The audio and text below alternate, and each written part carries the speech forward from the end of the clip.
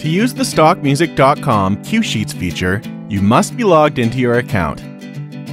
To create a new cue sheet, select the New Cue Sheet button, name your cue sheet, and hit Create. The yellow cue sheet bar at the top of the screen indicates that your cue sheet is now open for editing. Add tracks to a cue sheet by clicking on the green plus sign on the description line.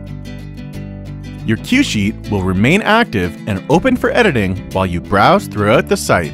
When you have finished editing the cue sheet, click the Done button in the yellow bar. A previously created cue sheet can be reopened for editing anytime by clicking the plus button beside the cue sheet name. This allows you to remove items from the cue sheet and add replacements.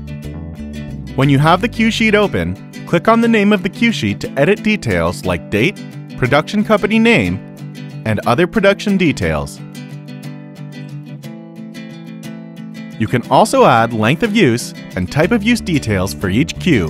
From this page, you can also download individual tracks, forward single tracks or all tracks to a colleague, change the order of the track list, or remove tracks from the cue sheet altogether.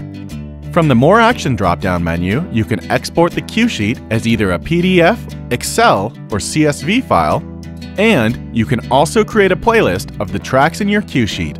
You can also rename the cue sheet, make a second copy of the cue sheet, or delete the cue sheet completely. When you finish with the cue sheet, click on the Done button in the yellow bar, and then click on any other feature to close the cue sheet and continue on.